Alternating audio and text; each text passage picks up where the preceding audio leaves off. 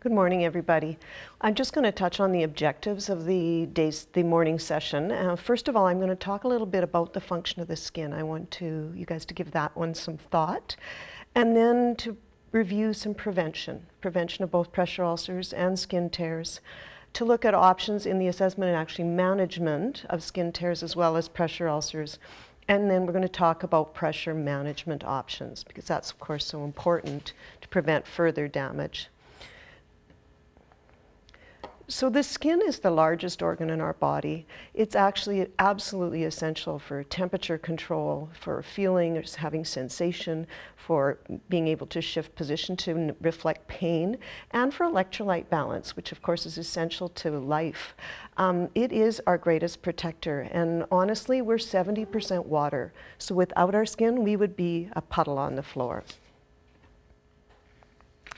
So our skin actually, the functions of it are, so it protects us from bacterial entry. And I know that all of you that work in healthcare hear all about hand washing and hand hygiene and how important it is.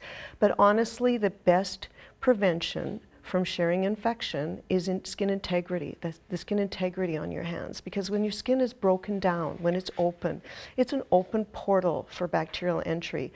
And I want you to think about if you've ever known anyone who's been burnt.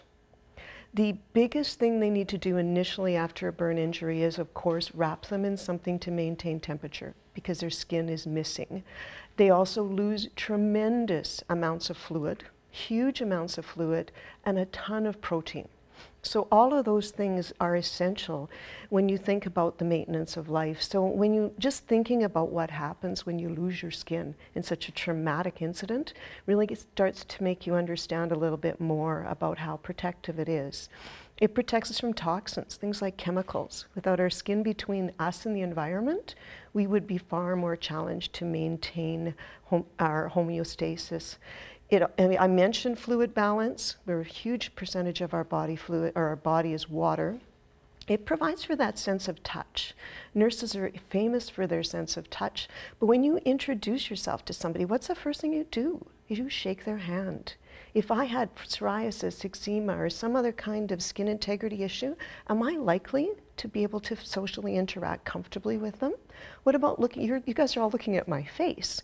I mean, my skin, unfortunately, is not too bad, but you know, it's such an integral part of you being able to interact with other people.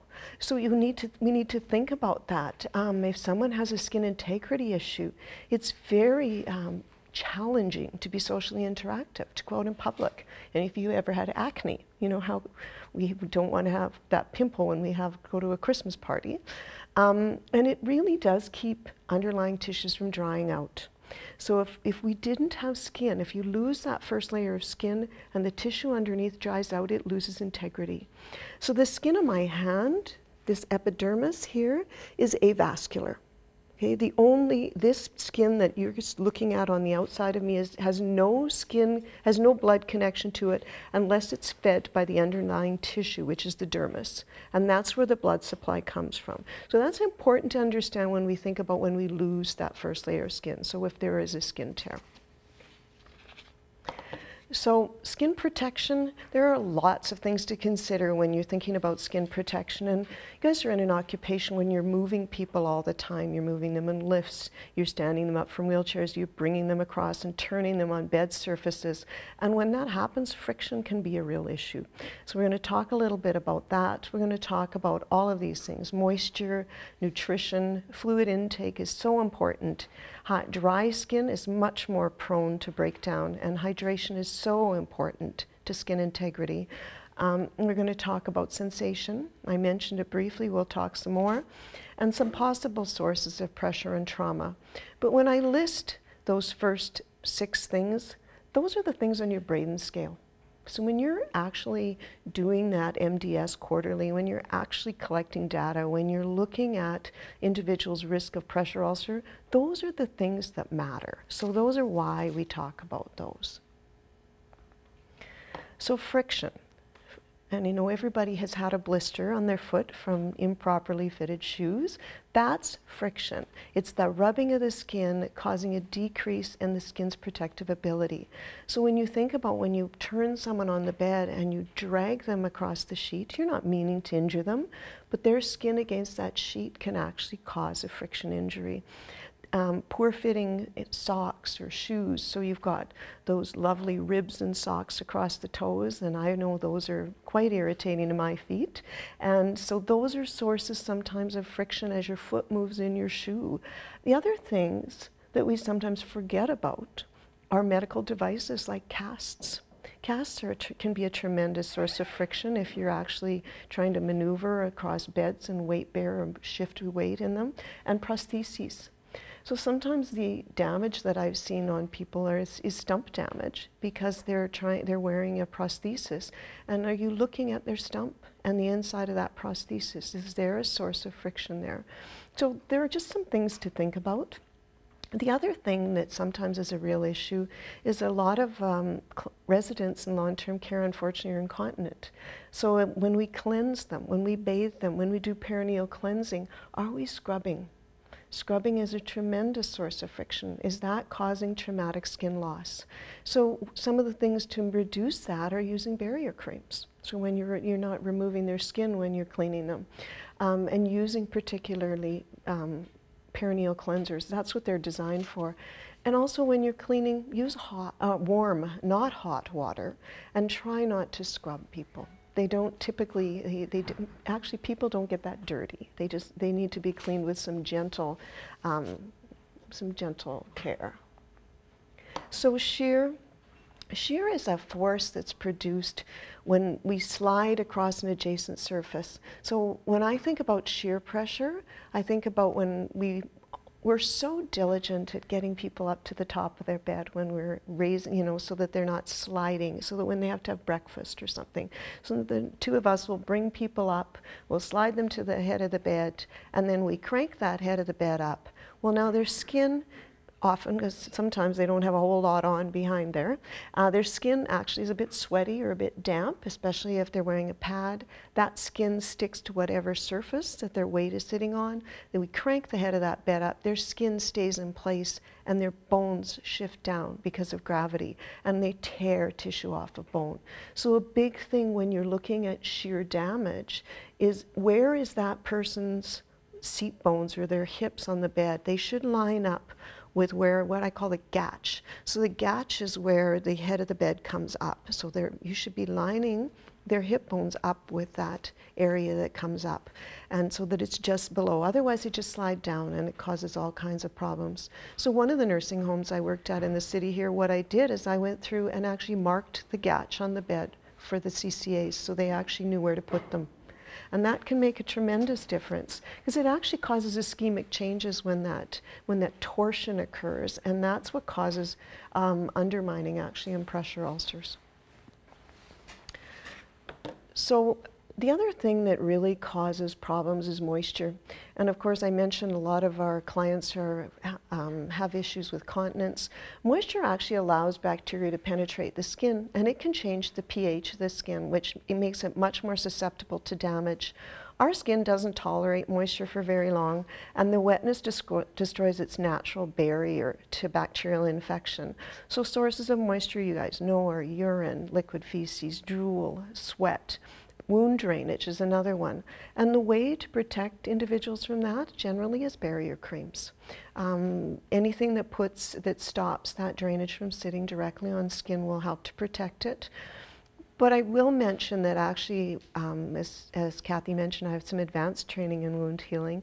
And one of the studies that I looked at one time was a study on healthy medical students. Most medical students are pretty young, pretty healthy, have pretty intact skin, and what they did is they took these medical students, they wrapped their one arm with a moist cloth, wrapped saran wrap over that to trap the moisture in, and within 48 hours, actually might have even been 24, they had overgrowth of Pseudomonas on that intact skin.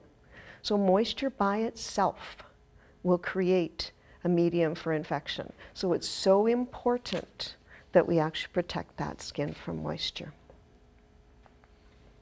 Nutrition. I'm not a dietitian, but nutrition and hydration are extremely important to skin health as well. I mentioned if someone got burnt and they lose their skin, they lose protein, a ton of protein. That protein needs to be replaced. So generally, the dietitians get involved hopefully, as early as possible, and you're looking at double the protein intake when you have a chronically draining wound. Basically, protein contains albumin. Albumin is a tissue building block. So when someone's albumin gets too low, they can't grow tissue anymore. It's quite a simple process, actually. And that balanced diet that I mentioned there of vegetables, meat, and fruit that's necessary for general health. In 1957, they created Canada's Food Guide, and it is still the best resource out there. So when you have somebody that asks you how they should be eating or what they should be doing, that's the guide that we should offer them if we don't have a dietitian readily available. That's still the best thing going. Hydration is so important. If any of you, all of you know how cold dries out your skin in the winter, well, hydration is also very important when we work in institutions. They actually don't have a very high humidity level generally, partly because of infection control issues. But when our skin dries out, it cracks. And cracks are a portal for infection. So it's really, really important that we use moisturizers after bathing. And usually when the skin is still damp, that's when they're best absorbed. So that's another thing to consider. But essentially what I also want to mention is one of the things I'm doing right now is actually working on a hydration project in a long-term care facility as a clinical faculty member. And generally we're finding that most residents in long-term care are underhydrated, and it causes lots of issues. And a minimum hydration level is 1,500 mils a day. That's what we put on people as a fluid restriction. I challenge you to actually track how much they're drinking, because most of them are not even getting 1,500 mils a day. And if we're not giving them that, we actually can create some issues with skin integrity. Also, thickened fluids are a big barrier to adequate hydration. So when you have individuals in your facility that are on thickened fluids, that's something as well to consider. So sensation, obviously insensate individuals that are at increased risk of tissue loss, and because pain is a protector. When we're sitting here listening to me talk, most of you will be not even realizing you're shifting in your chair in response to discomfort. But so it's a really important protection. But the other thing, we all know about quads and paras and those individuals being at risk of skin injury, but have we thought about individuals that are sedated? When we sedate people, we minimize their pain sensation. We put them at potential risk for injury. Also, individuals with dementia. Can they articulate pain? So it's really important when you're doing that Braden scale that individuals with dementia, individuals that are on pain medication because of long-term arthritis, because of cancers, because of other things, that we consider that as and score them lower on the Braden scale, because that indicates a risk, and you're always better off to go low. So when we talk about assessing tissue damage, and in particular in this case in response to skin tears, there are some risk factors. And I think most of you probably know these risk factors because you probably deal with a population that you see this a lot. And that's why we're having this conversation. So of course, advanced age is a risk. And we're going to say over 80. Is when things start to get more likelihood of risk injury. But also immature skin is mentioned there, and that's simply because neonates are also at very high risk. Compromised nutrition. Malnutrition not only affects your ability to grow tissue, but it also affects your ability to maintain skin integrity. So it's really important that we actually think about that. And there was a study, a national study done, and one of the sites was Regina. And when they looked at, it was a malnutrition task force, it was a Canadian study, and across hospitals, they found that there was 42% of in-hospital patients were malnourished while they were in institution. And I know that long-term care facilities are generally better than that, but are we absolutely sure that people are eating? Are they able to eat? Do they have teeth? There's so many things to think about that we sometimes assume that they get the food because it's in front of them. Cognitive impairment is a big issue. We lose sensory impairment along with dementia. So they, of course, are of increased risk, right? And often they're sometimes combative. And so when we're trying to hold down someone who's got very thin skin, we increase their risk of injury. So it's important to recognize that that's a risk factor. Multiple medications. Anybody that's on long-term steroids, like rheumatoid arthritis, have a very thin skin, very high risk of skin tears. And individuals on blood thinners don't have thinner skin, but it takes less trauma to cause something like a hematoma. And of course, that hematoma has the potential to cause skin breakdown. So it does. Individuals that are on things like warfarin will have all those lovely purple bruised areas that indicate that they're much more prone to skin tears and skin loss. Impaired mobility, of course, is another risk, because the more we maneuver people or have to maneuver them around and use devices, the more likelihood of skin damage. Dry skin and dehydration come up again. Sensory impairment. When you have an individual that has a sensory impairment, and for example, someone with diabetes that doesn't have good sensation to their feet, they lose balance, they lose proprioception. When people lose proprioception, they increase risk of falling. That, of course, again, increases risk of traumatic injury. And chronic disease.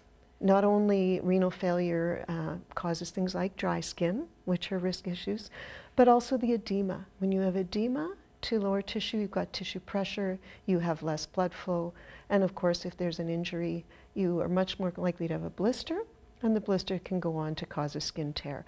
So all of those things really increase our issues and our risk. Then it actually, just the need of having to have someone else mobilize you puts people at greater risk of bumping them on a piece of equipment, on the wheelchair, on the walker, against the commode, and all of those things also put individuals at risk for pressure ulcers as well. So the risk factors aren't that different.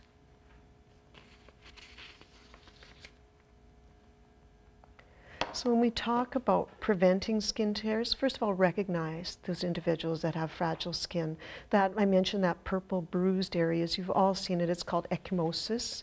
And when their skin is thin, we really need to teach, especially the home health, the CCAs, about using caution when bathing and dressing those individuals, because most skin tears occur during those ADLs. Really important to think about short nails, no rings with stones, all of those things that you think about when you're handling anybody. It's completely dependent on your help. And really trying to avoid the risk of traditional tapes. There's microadherent tapes that are out there. One of them is called Mepitac, and I don't have a sample of it, but it's a brown tape. It's actually, if you look at the border of this particular dressing, it's a Mepilex border. That edge is the same thing as Mepitac. Okay, so that type of tape, use it all the time in the neonatal unit here. If you have somebody who's really prone to skin tears, that's a really good option. And paper tapes are actually also still a good option. But just remembering that we have to be so careful of any tape on their skin.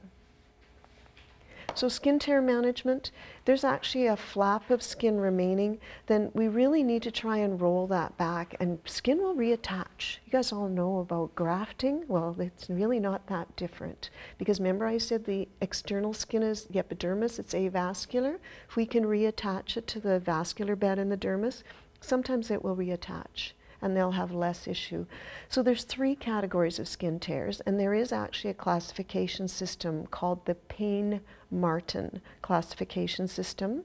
So a category 1 is a skin tear without loss. So that's one where they can actually bring the edges of the skin back together, either surgically and close them, or it can be manually rolled back. But for heaven's sakes, if you have any opportunity to share any information with a physician, ask them not to steri-strip that flap, because that's where we'll lose it, because the steri-strip will rip it off. Category 2 skin tears are when you have a partial tissue loss. So you're able to bring some skin back over, but you still have a significant open area. And category 3 are the one in the picture, where there's actually no skin that's actually remaining on top of that wound. So anytime you have that exposed dermis, it's extremely fragile. And so we need to be very careful how it's cleansed, and that's when we're going to talk about that twist off or dual top saline held 4 to 6 inches away. Some of the facilities are also using C-cleanse, which is perfectly acceptable. Hold it the same distance, cleanse it well, and don't rub it. Don't scrub it or rub it with a 2x2, dry the edges, and then you apply a dressing. Those are isotonic solutions that you can leave sitting moist on tissue. If it's sutured, of course, you just use a moist 2x2 and cleanse the suture line like you would any other sutured injury. The other thing then is there's non-adherent dressings that can be put over that, and I think most of you are probably familiar with Mepitel. Okay, that's the one that is one of the ones that's the most common. There's another one that I'll actually mention, and I don't have a sample of it. It's called Adaptic. And Adaptic is actually was Smith & Nephew, and I'm sorry, Cystogenics product. Those are essentially no-stick dressings. That's what you want because you don't want to cause any more damage, right? So what we'll do is we put something like a Mepitel on, and then you cover it with some kind of an absorbent dressing, if that's what you require. If it's on a limb, if it's on an arm, which is probably the most common place I've seen skin tears, you actually should fasten that in place with cling, Curlex, burn net, Surgilast, anything that doesn't put tape on the skin. So when because that is what's going to cause more injury. Try as well to leave that dressing intact for as long as possible. If you want a skin flap to readhere, we leave grafts in place for quite a period of time before the initial dressing change. Same principles apply. You want to try to leave it for as long as possible, at least the contact layer. If the cover layer, if there's sufficient drainage and the cover layer has to be replaced, the Mepitel can stay in place for 14 days. Okay, so you can change the cover dressing and leave that in place underneath. And that's important if you're going to get flap readherence. The other thing is if you've rolled that flap back with a moist Q-tip and you've applied a dressing and now your flap is unidirectional. So you need to indicate on the outside of the dressing which way to remove it, because if they pull it off the wrong way, they're going to re-injure or re-lift that flap. So put an arrow on the outside, telling your partners which way to go.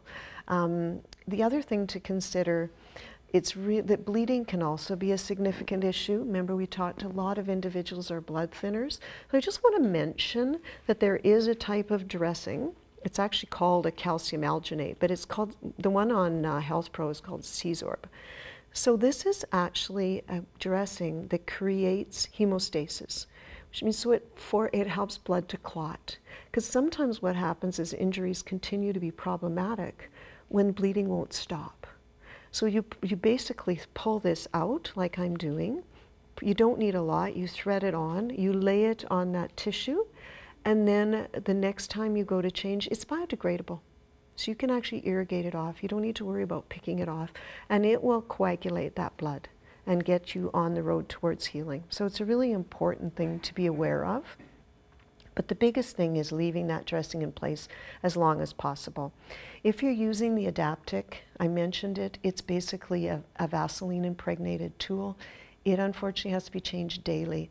So what I'm going to say to you is if you're needing a non-stick dressing because you've got someone who's got a flap you're trying to leave intact, but you're not sure that the rest of your colleagues are familiar with length of time for Mepitel, because you don't want it changed daily. It's a very expensive dressing.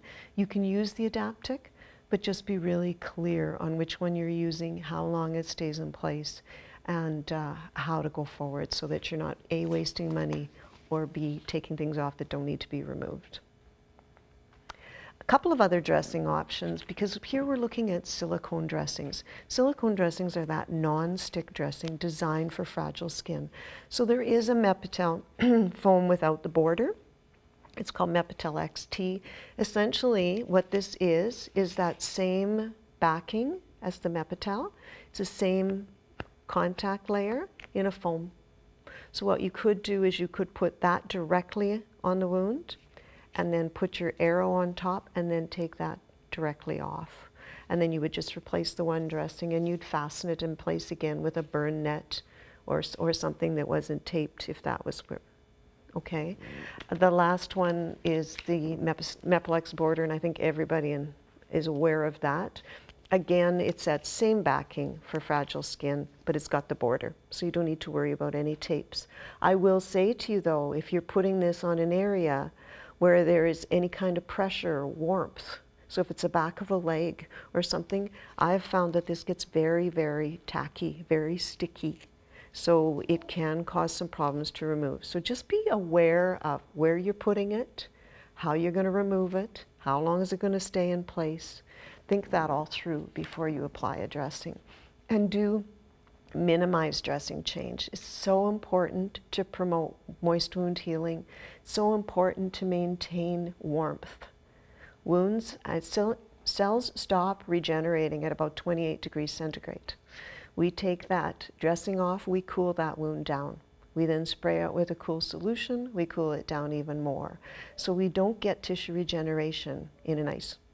So, you know, we really have to promote warmth. And so leaving that dressing intact helps that skin adhere, but it also maintains the warmth and increases cell regrowth. Okay.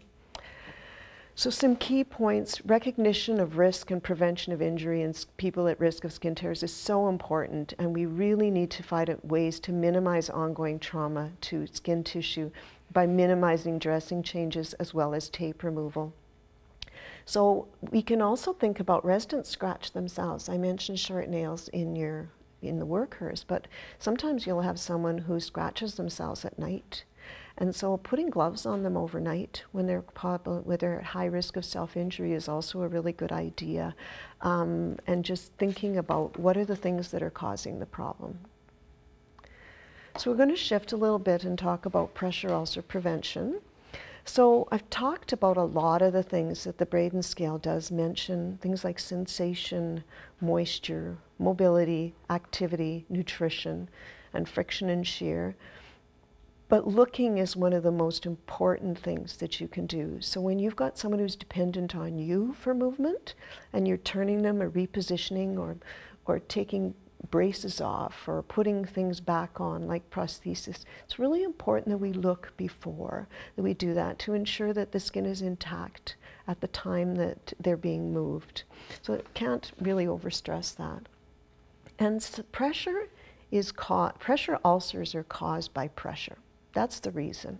Okay, they're caused by pressure, so they're over bony prominences. So here's some pictures of all of the origins of where that can be.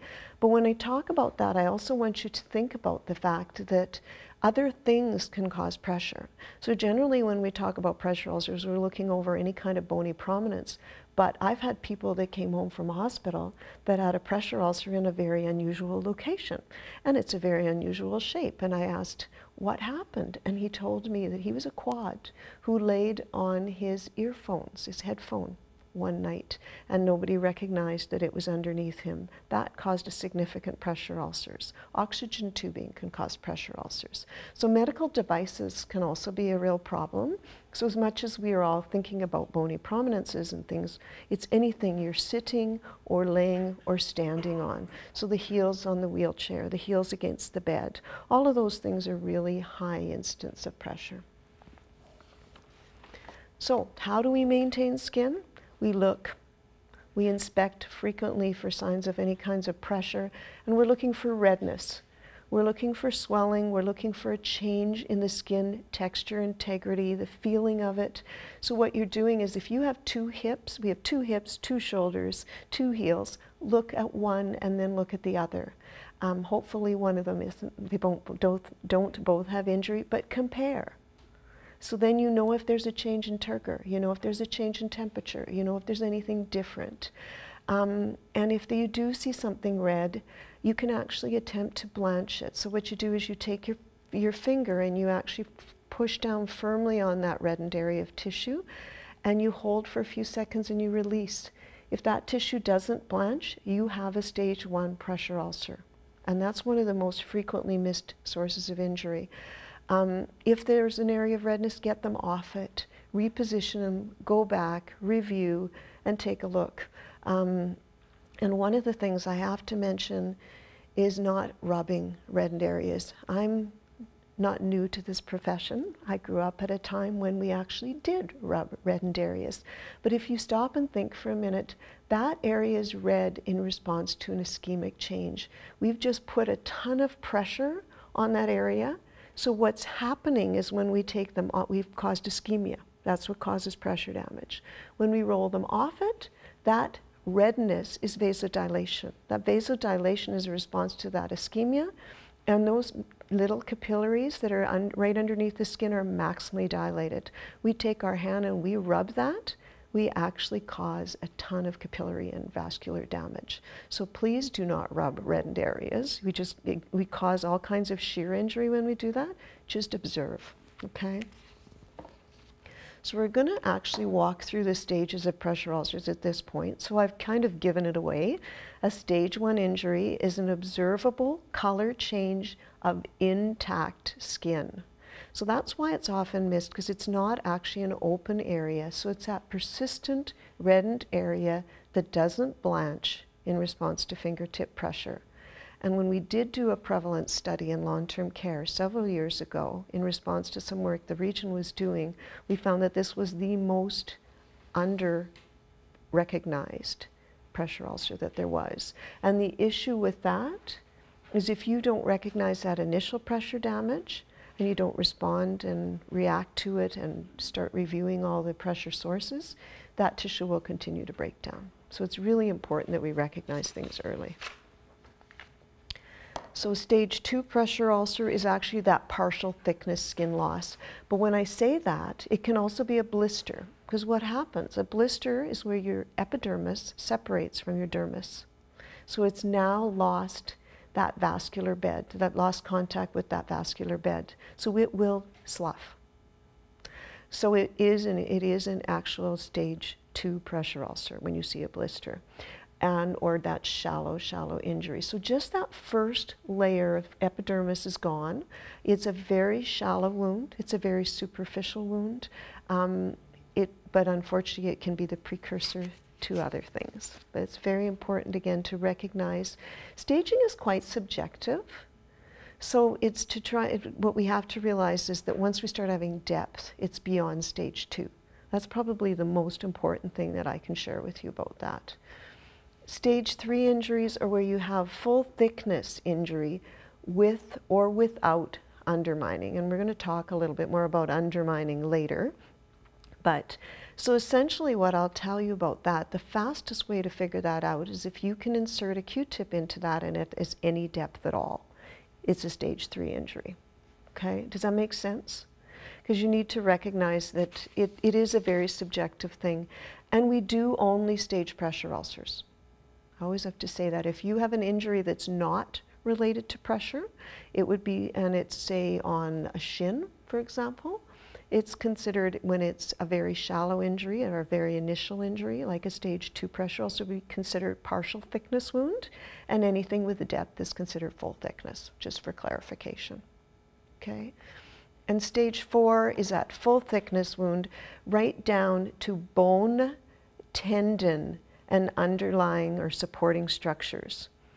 And I'm going to mention one thing now is when we stage wounds initially, so if someone, say Mary in room 204 has a stage 4 pressure ulcer and it begins to heal because we've done a really good job, Mary never has anything other than a stage 4 pressure ulcer. There's a lot of issues with MDS about backstaging, and really we should recognize the full depth of that injury because that tissue has to regrow back from bone or tendon or joint. So if we backstage, if we now say 3 months from now it's a stage 3, what we negate is the level of injury. And pressure ulcers have an 80% chance of re-breakdown, or sorry, never get back past 80% of their original tensile strength. So they have a very high risk of re-breakdown.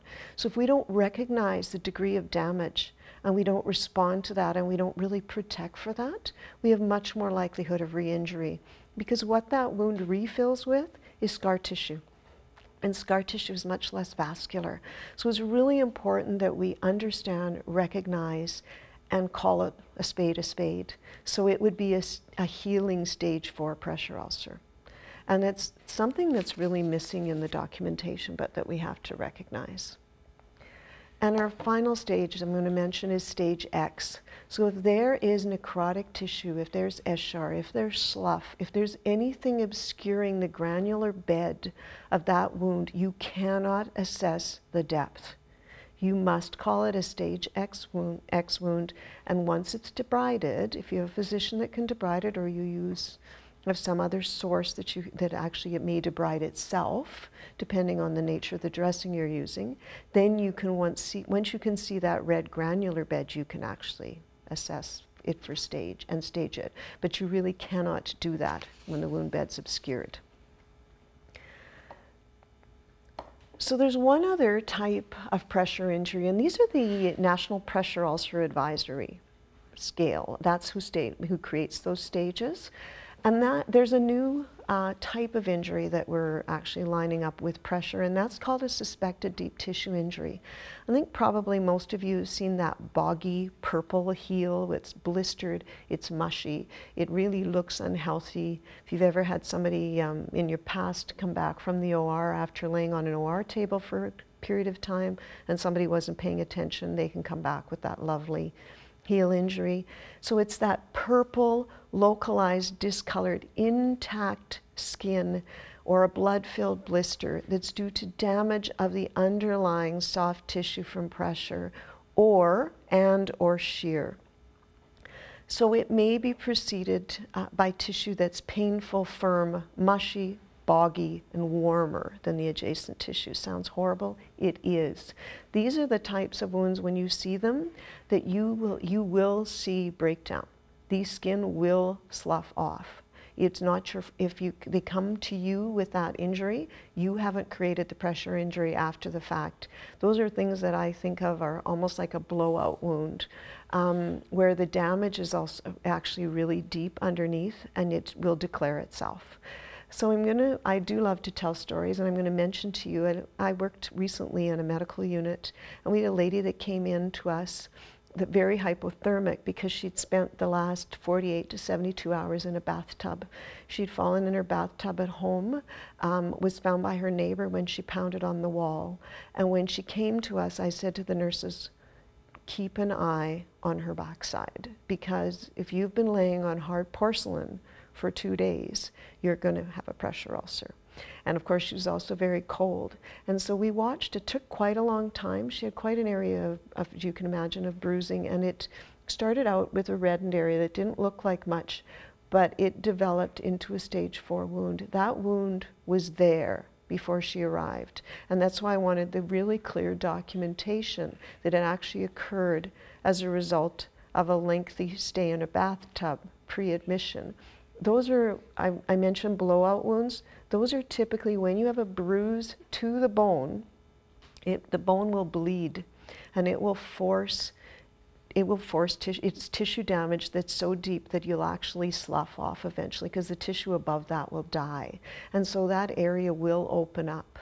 But it's as a response to long-term unrelenting pressure, and then eventually you will see it declare. So suspected deep tissue injuries will often be very awful wounds, and usually I've seen them on heels. And heels are the most difficult area to heal. They have far less vascular supply. They're far more likely to be very recalcitrant wounds or very difficult wounds to heal.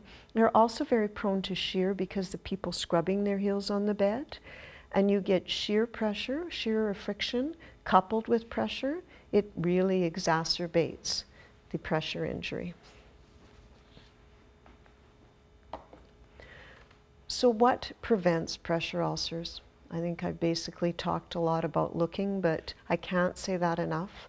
Whenever you're turning people, whenever you're doing any kind of ADLs, whenever people are being transferred off a commode, we need to be looking at how long they were sitting there.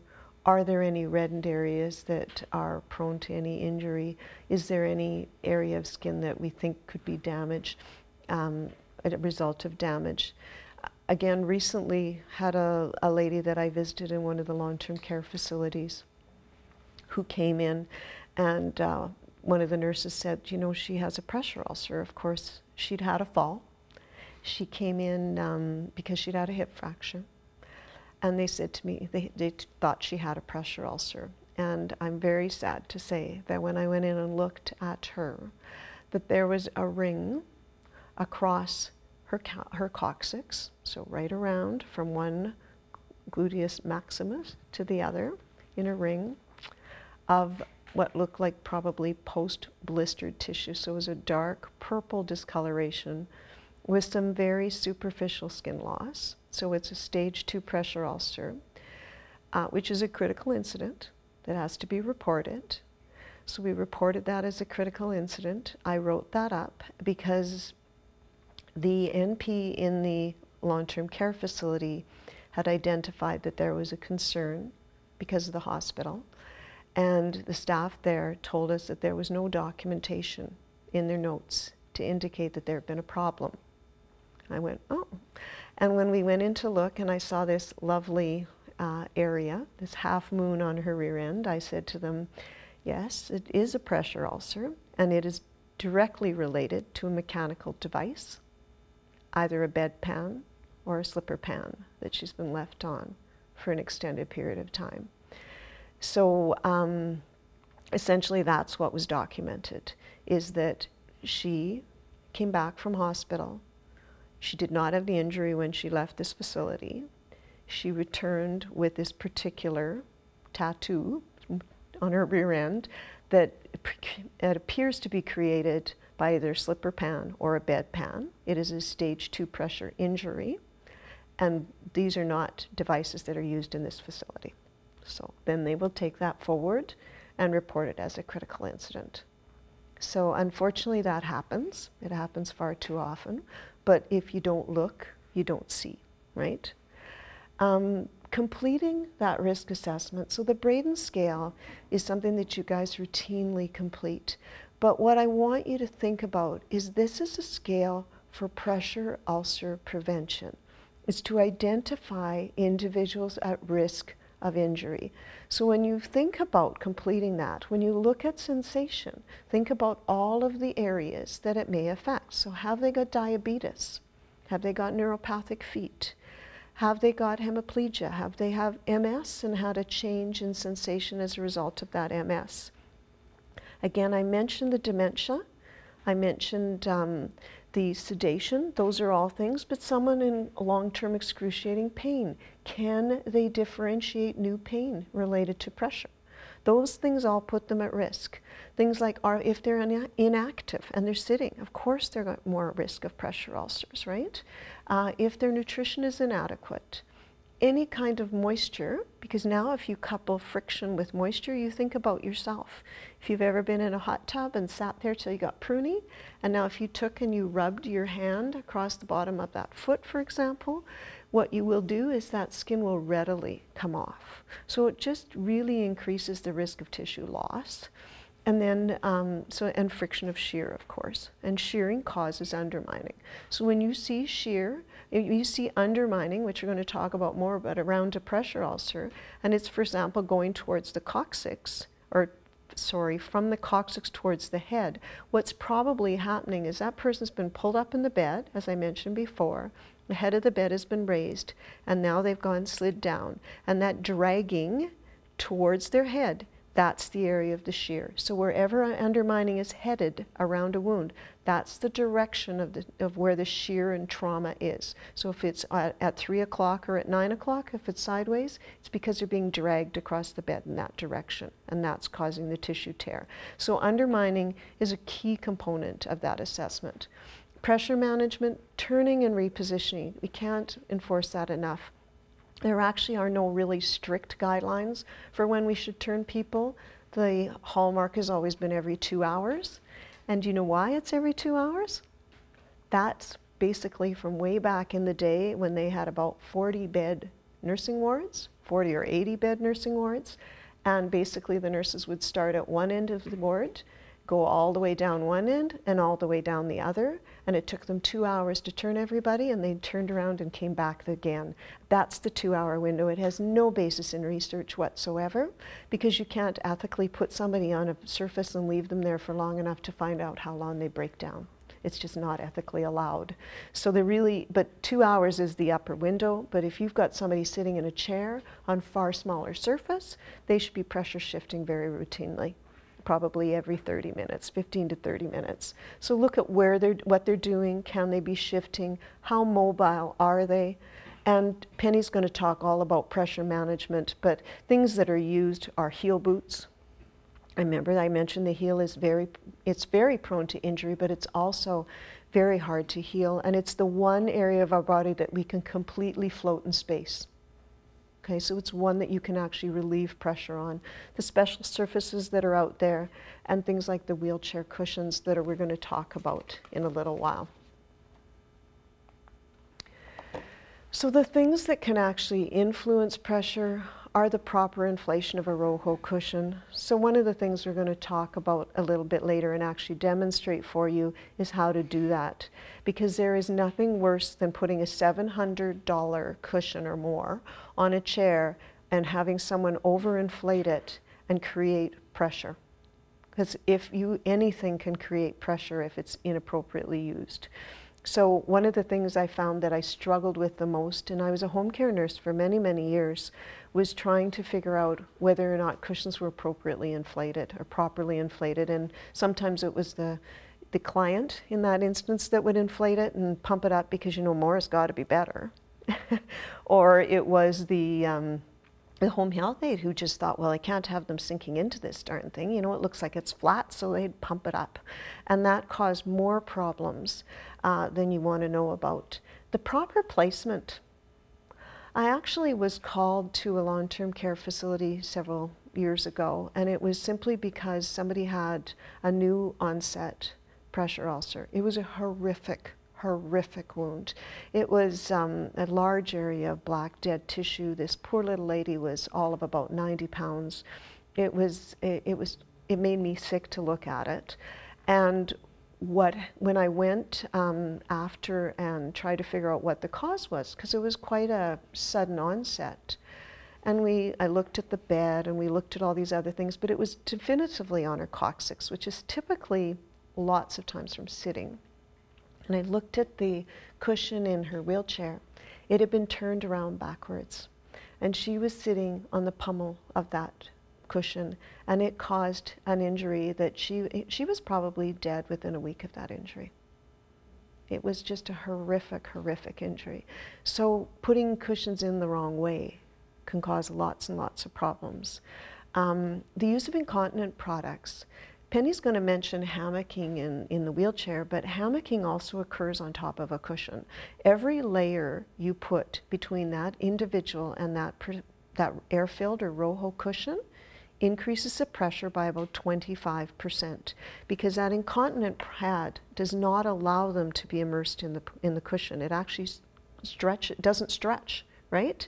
The plastic on there creates a stiff surface that actually causes increased pressure. So every incontinent pad that goes on, every incontinent product that they're in, every layer that we put between them and that Roho cushion decreases its ability to actually manage pressure. So we have to minimize those layers. And we really need to look at our partners, our occupational therapist that's part of the team, if something has changed. And you know, this came to me in spades the other day, as I do consult to a long-term care facility here in town, and what happens was they recognized that somebody with a pressure ulcer had gotten worse. They recognized and documented for 2 or 3 days that the wound was worse. They identified to me that it was worse, but I don't work there, and it took me a little time to get there. And when I arrived, it definitively was. It was now to the bone. And so when I looked at that wound, and it was on her ischial tuberosity, so she's sitting on it, and I looked at the change in that, I said to them, the first thing I did was walk over the wheelchair and said, what's wrong with her cushion? What had happened is she had a specialty cushion that had been created for her that was hard foam, and a cutout in the center that was gel filled, and then had a Roho sitting inside of it, just a small Roho cushion. The Roho cushion had shifted out of place, and she was sitting directly on that hard foam. So I didn't know that that was in her cushion. It was a custom-made cushion. So when we took it apart and looked, and she said to me, "Oh no, I don't have an air cushion," because my first thought was it's flat. Well, she didn't, it wasn't flat. It just wasn't in the right place. So if you see a resident in your care whose wound suddenly gets worse, look at what they're sitting on, what they're laying on, what their feet are resting on if that's the issue, because pressure is what causes pressure ulcers. And when you see that, that's when you need to bring the team in, you need to bring in the OT, and that's what we did that day, was a cushion crisis. We called them in to say, how can we get this fixed and how can we get it checked? Because now she's in bed. We left her in bed. She wasn't very happy with me, but I said to her, really, you're unsafe in that chair. We obviously can't put you in that. That's unethical. We know it's causing damage. So you have to stay in bed until we can get someone out, one of the OTs out to check the cushion and figure out how to make it safe so that you can get up again. And we did. But it's so important that we look. If we don't look, if we don't recognize that where the pressure source is, we're not going to solve the problem. Kathy? Thank you, Donna, for your very informative presentation. Now, normally I would leave the questions till the very end, but we have had a few come in while you've been speaking. So we'll just take a couple of minutes here and ask a couple questions, because I think they're fairly straightforward. Is Tegaderm absorbent an option for skin tear, or is the adhesive too much? I'm thinking you're talking about the clear acrylic absorbent, and that is actually best practice according to the Canadian Association of Wound Care for skin tears, level stage 1 and 2 pressure ulcers. And that's simply because it's clear so you can see through it, and it has something like a 21-day wear time, so it can be put in place and left in place for an extended period of time. But it has quite a harsh adhesive, and I frankly don't think I'd put it on a skin tear. Okay, thank you, Donna. And I'm just going to ask you one more here. A question came in is, how long did you say Adaptive can stay on for? Adaptic? Adaptic. That's okay. Adaptic is, I change it every 24 hours. Mepitel is a very different product from Adaptic. It's designed and when you're using products, I'm going to challenge you to actually read the manufacturer's directions in the packaging. They actually spend enormous amounts of resources on research to support the appropriate use of their product. The Mölnlycke company, actually, that makes Mepitel, has directed us that it has efficacy for 14 days. The Cystogenics has I believe, placed a 24-hour wear time on the Adaptic, but that's the reasoning for it. So when I would use Adaptic, I would use it on a very painful wound, or that I wanted a non-adherent dressing, that because of infection risk, because I was putting, because of drainage or some other reason that I had to change every day, then I would put it on. But the Mepitel is the only one that can stay on longer.